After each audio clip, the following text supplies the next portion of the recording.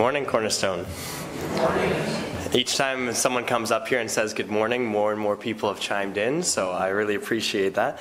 For those of you who don't know, my name is Shane Murphy. I am the youth pastor here at Cornerstone, and today I have the privilege of bringing you guys the Word.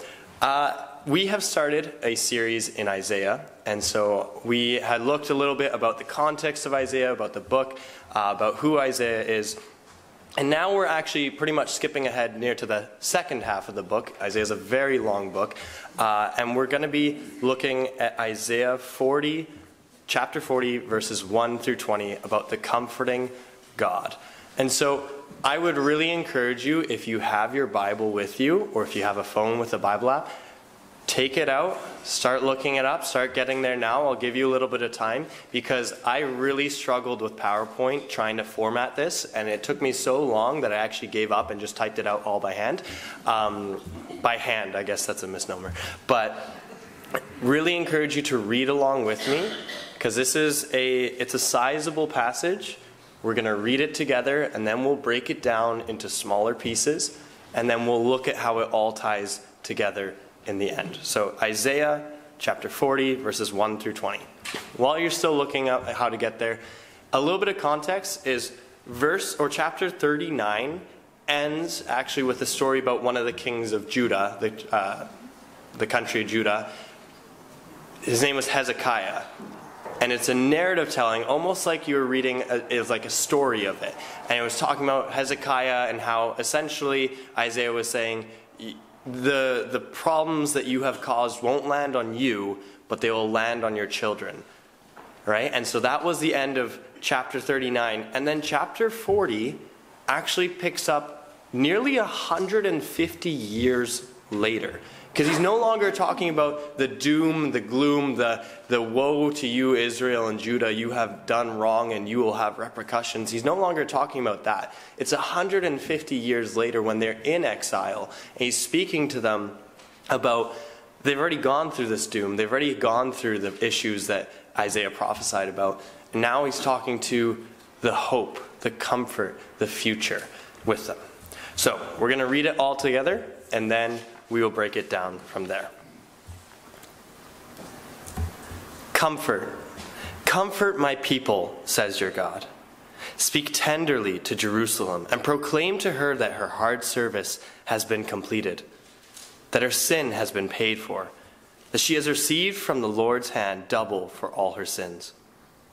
A voice of one calling, in the wilderness, prepare the way for the Lord. Make straight in the desert a highway for our God. Every valley shall be raised up, every mountain and hill made low. The rough ground shall become level, the rugged places a plain. And the glory of the Lord will be revealed, and all people will see it together. For the mouth of the Lord has spoken. A voice says, cry out. And I said, what shall I cry? All people are like grass, and all their faithfulness is like the flowers of the field. The grass withers, and the flowers fall, because the breath of the Lord blows on them. Surely the people are grass. The grass withers, and the flowers fall, but the word of our God endures forever.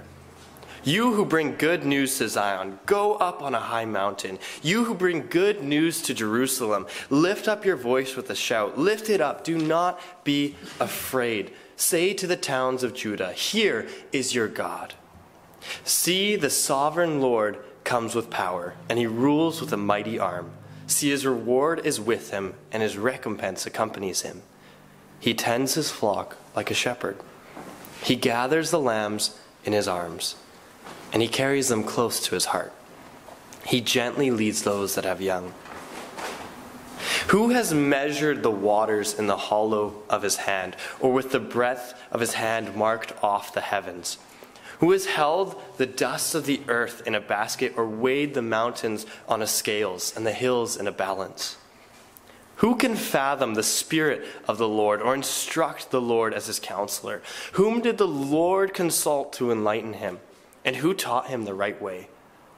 Who was it that taught him knowledge, or showed him the path of understanding? Surely the nations are like a drop in a bucket, They are regarded as dust on the scales. He weighs the islands as though they were fine dust. Lebanon is not sufficient for altar fires, nor its animals enough for burnt offerings. Before him all the nations are as nothing. They are regarded by him as worthless and less than nothing. With whom then will you compare God? To what image will you liken him? As for an idol, a metalworker casts it, and a goldsmith overlays it with gold, and fashions silver chains for it. A person too poor to present such an offering, well, they select wood that will not rot, and they look for a skilled worker to set up an idol that will not topple. This is the word of God. So as you know, this is a fairly lengthy passage. And so we are going to break it up into smaller chunks and then see how it all ties in together. But one thing I really encourage you is I'm going to read each chunk again, because a good thing, in Psalms it says that we should meditate on the word of the Lord. And so something that I really want to encourage you is listen to what God is saying in here as well. So we're looking at the first two verses together, and this is the Comforter. He says, comfort my people, says your God. Now, the people of Israel, they're not back in Jerusalem yet. The people of Jerusalem, they haven't really received what would they say going back to normal, right? They haven't received the normal that all of us kind of want. After something bad happens to us or after some life-changing event happens, we're always like, oh, we just wish we could go back to normal. They haven't received that. They're still in exile. They're still taken from their homes by force and forced to live in a different land. And yet God is saying to them, comfort in the middle of their chaos. They're still stuck in that cycle of sinning, of turning against God and the consequences. And yet God says, don't give up. I am still faithful. Comfort my people. And as we will see in the next passages, is that God's comfort is connected to his glory, to his holiness. It's not necessarily a soft comfort. It's not necessarily oh, you poor little baby, I'm so sorry. But it says, look at my glory, look at my goodness, and know that I am good. Then we look at verses 3 through to 5, the future glory. Now, some of you guys might have thought that this sounded a little familiar. A voice of one calling, in the wilderness prepare the way for the Lord. So we actually see this here in Isaiah, and it's actually referred to in the New Testament as the divine inspiration for a guy that we probably all know, John the Baptist. In Matthew 3, verse 3, it says, this is the quote, it says, this is he who was spoken of through the prophet Isaiah, a voice of one calling in the wilderness, prepare the way for the Lord, make straight paths for him. Now, it's kind of interesting because the punctuation is a little bit different because, well, back in the day when you were writing on a piece of parchment, you only had so much space, right? So everything was crammed together. It was harder to tell in what order. And so the punctuation works both ways. But you'll notice in the Isaiah passage, it says, a voice of one calling, in the wilderness prepare the way for the Lord. And in fact, some of you guys might know of the Dead Sea Scrolls made in Qumran. Some people believe that that was a big inspiration for them to move to the desert, was the idea of in the wilderness, go to the wilderness to prepare the way for the Lord. But the New Testament writers, they looked at John and they saw it in the light of what Jesus was doing, and they say, oh, the voice of one who is calling in the wilderness, prepare the way for the Lord. And they saw that as pointing directly to John. And now, the rest of it as well, with every valley being raised up, it also points to his coming glory in Jesus. In that all the obstacles towards seeing God, all the obstacles to seeing his glory, are made flat, are made so that the whole world could see his glory and is revealed to us in Jesus, which I'll touch on in a bit. Next, we can look at verses 6 to 11. The voice says, cry out. And I said, what shall I cry? All people are like grass, and their faithfulness is like the flowers of the field. I think that's a kind of a cool image, because I think of like the Microsoft background screensaver of that grassy field, and I'm like, oh, that's kind of nice. And like flowers, they're beautiful, right? I mean, there's probably a few gardeners in this room. Like, we love flowers. Flowers are great. And it says their faithfulness is like the flowers. Like, sometimes it is kind of pretty. It is kind of beautiful. And yet the grass withers and the flowers fall, because the breath of the Lord blows on them.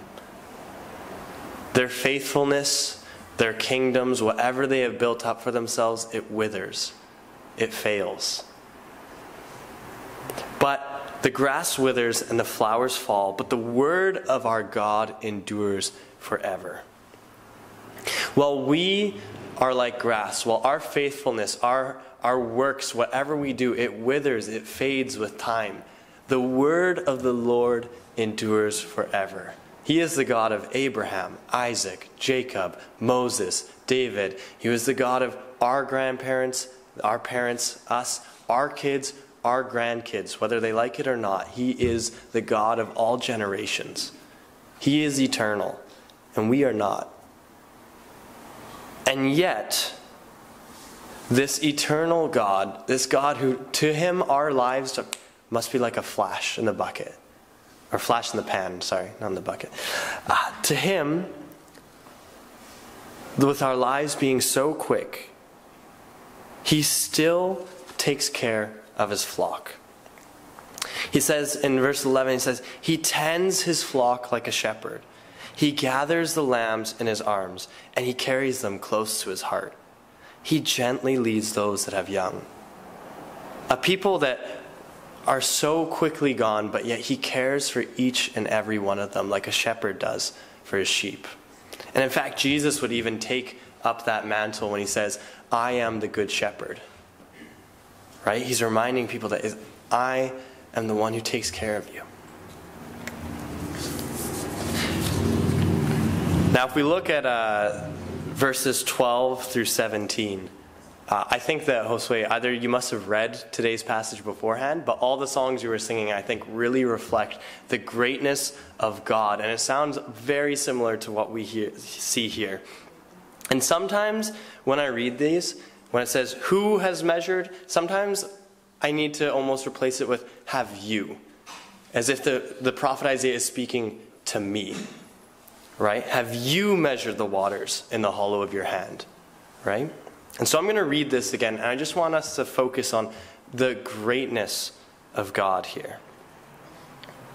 Who has measured the waters in the hollow of his hand, or with the breadth of his hand marked off the heavens? Who has held the dust of the earth in a basket, or weighed the mountains on the scales, and the hills in a balance? Who can fathom the Spirit of the Lord, or instruct the Lord as his counselor? Whom did the Lord consult to enlighten him, and who taught him the right way? Who was it that taught him knowledge, or showed him the path of understanding?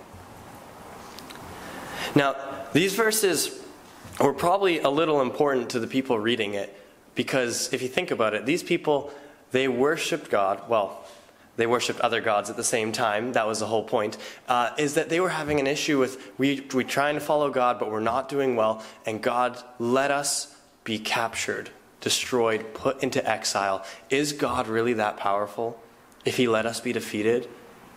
Is God really in control if he let us go into the hands of our enemies? What's going on? Right? I'm sure that we have all had questions like that. When we are in a hard situation, we're like, God, why? Why are you letting us go through this? Are you not good? Are you not able to stop it? And this is a reminder. He's saying, who are you? Have you instructed God of his greatness? Have you instructed God in what is right? Did you tell God how to lay the foundations of the earth? Did you give counsel to him? Are you his advisor? Are you worthy of stepping into his throne? Are you worthy of stepping into his seat and taking control and organizing everything? It shows that God is still in control.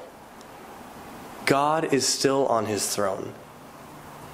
And in fact, the reminder is as well is that God is so powerful and so great, and yet he still is faithful to his people. Because we see, when we look back on the faithfulness withering like flowers, it's true, the people of Israel, they were not faithful. That's actually, God says that's why they're in that predicament. Chapter 1 through 39, the whole first half is, hey, stop it, turn back to God because you are running away from Him, and if you continue this, bad things will happen. And they continued. And so now bad things have happened. And God had really every right to say, you know what? You guys have done nothing. You haven't kept your word. You have betrayed me at every step. You have turned your back on me. Why should I help you? I'm the one in control. I'm the one who's all-powerful, not you, and yet you keep acting like it. And yet God is still faithful to His people, even in the midst of all this. And we see in 15 to 17, it says, surely the nations are like a drop in a bucket. They are regarded as dust on the scales. He weighs the islands as though they were fine dust. Lebanon is not sufficient for the altar fires, nor its animals enough for burnt offerings. For those of you who are thinking, well, Lebanon, because we think of kind of the Middle East, sometimes our stereotype is like barren land, right? But back in the day, that was like where they got their forests from. That was where they built their ships from the wood from Lebanon. That was the big idea. So if you think about it, think about Canada. Maybe that's another way to say it that's more close to home. The woods in Canada, although we do set them on fire every summer apparently, the woods in Canada are not enough. You could set all of Canada on fire and it wouldn't be enough to light the altar fire for God. Right? There's no nation in the world that is sufficient for God. And it says, before Him all the nations are as nothing. They are regarded by Him as worthless and less than nothing. Now, remember the context here. They have just been brutally conquered, attacked by the Assyrians. The northern kingdom was taken by the Assyrians. You have the Egyptians marching through. You have the Babylonians taking over. It seems kind of like the nations are a big deal for Israel to deal with right now. Right? They have been conquered, they have been whacked around, they have been thrown into exile, and yet God says they are like nothing to Him. See, the nations aren't a threat to God. Well, it might look like, oh my goodness, like God, we are losing. God says, do you think that Assyria is really going to dethrone me? Do you think the Babylonians are going to take God and put Him on His knees and bring Him back into their home country and put Him on parade? God says, these aren't a threat to me. I am still in control. I am using them. And then once they are done, they will fade like the flowers in the field. They aren't so big, so scary that God is trembling before them. God says, in fact, they are actually being used by me. They are part of my plan. I am still in control. And the last part we look at is God having no equal. In verses 18 to 20, with whom then will you compare God? To what image will you liken Him? As for an idol, a metalworker casts it, and a goldsmith overlays it with gold, and fashions silver chains for it. A person too poor to present such an offering, they select wood that will not rot. They looked for a skilled worker to set up an idol that will not topple. Now, there are still cultures that will make little idols and put them in their house, but they're not as common here in North America where we are. But we shouldn't be deceived and look at this and say, yeah, well, I don't have a big gold statue in my backyard, so I'm good. We make plenty of idols. We do it all the time. It's what we do as people. We take things and we say, this is greater than God. This is what will save me. Maybe for some of us, it is wealth. Maybe we're like, if I just earn enough money, if I get a job that pays enough per hour, if I start my own business, then maybe I'll be able to be saved. But what cost is your salvation? How much will you give to God to pay for your salvation? Is there enough money in the world? Can you burn all of Canada in order to do that? Right? Maybe it's in relationships. Maybe you're thinking, oh, if only I have the proper relationship with my spouse or my partner. Maybe it's if I know the right people. Maybe if I'm the right person to know. What is your idol? Where do you run? To whom do you compare God? Because we all do it. We all compare God to someone. Now, to tie it all together, and I know that this is a large passage, but it all actually does come together. And I have a really good way to sum it all up for you guys. So when you leave here, you can say, okay, just remember this part. That's all you need, all right? But we'll get there in a second. So the comfort is always connected to God's glory. The Israelites were obviously going through a lot of problems. They were going through a lot of distress. Their people were scattered. They're living in a strange land. They were oppressed. They were beaten. They were broken. So when God says to comfort them, it's not just a sympathy of, oh, I'm really sorry that it happened to you. God points to his glory and says, this is the God that you worship. So when I say comfort, know that I am in control, that I am working all things for my good. In your own situations in life, sometimes things are pretty big. I'm not going to lie. There are times where we might feel like the Israelites and say, God, how did you let this happen? How can you still be good? And God says, I am still on my throne, and I am still faithful to you. Whatever you are going through, I am still faithful to my people.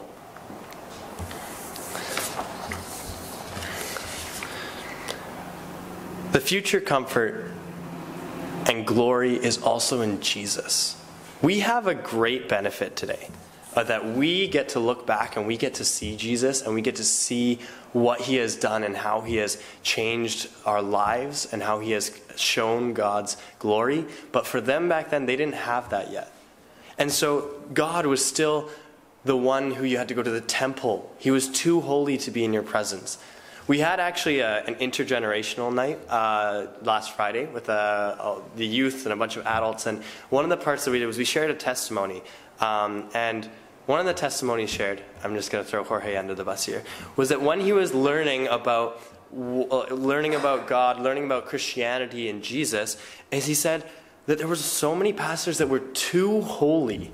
They were too holy for him to understand. They were too holy to connect with, because they wouldn't associate with someone like him. Or they would say things that you're like, I don't understand that. I don't speak that language. I don't understand that language. It's too lofty. It's too holy for me. How am I supposed to understand that? And in a way, the Israelites also kind of had that, right? Where it's like, God is so holy and he reveals himself in the prophets, but how can you truly understand and fathom God, right? He's even expressing it here. He says, can you understand me? Do you understand my ways? And yet, in Jorge's story, he said one essentially almost dropped into his life. One almost came into his life that was down to earth, that was able to reveal Jesus in a way that Jorge was able to understand. And in a way, that's what Jesus did, right? When it's talking here, the divine inspiration for John the Baptist, make straight the paths of the Lord, and that the world, everyone will see, and his glory will be revealed to everyone. That's what Jesus did for us. He came and dropped into our lives, essentially. He came to us to show us and reveal to us who God is, the love of the Father, the glory of God, in a way that we can understand, and in a way that bridges that connection, that gives us a way to approach God, to be with him. And the last part is the question of who will you run to? What idol can we build that will replace God? We know there are none. But what statues do we build by our hand that we hope will save us? Or what skill or resources do we have that we place our faith in, that we place our trust in? And yet God always reminds us, remember his glory, remember his goodness, for none can compare to him. God is bigger than we can imagine. He's in control of everything. He's in control of things that even when it doesn't seem like that to us. And even in that, he loves his people. He carries them close to his heart like a shepherd does a little lamb. I think a really good way to sum this up is actually found in the New Testament. It's in a line by Simon Peter, the Apostle Peter, and it's in John chapter 6, verse 68, 69, and it says this, and I think it sums up this entire portion really well. If you walk away and you're like, I only remember one part, just remember this. Simon Peter answered Jesus, said, Lord, to whom shall we go? You have the words of eternal life. We have come to believe and to know that you are the Holy One of God. Lord, to whom shall we go? Whom shall we compare you to? Who is wiser than you? Who is better than you? You have the words of eternal life. The word of the Lord endures forever. Right? And we have come to believe and to know that you are the Holy One of God. The Holy One of Israel is the title that Isaiah often gives God. So if you were to remember anything from this, remember that. Let's pray. Dear Lord, I thank you that, you are so far above us. You are so far beyond us, Lord, that you came to us, that you revealed yourself to us in your Son, Jesus, that you have shown us your glory. Lord, I thank you that you are for us, that you are faithful to your people even when we aren't faithful to you, even when we make mistakes. And sometimes they aren't mistakes, sometimes they're on purpose. You are still faithful to us. We do not deserve that.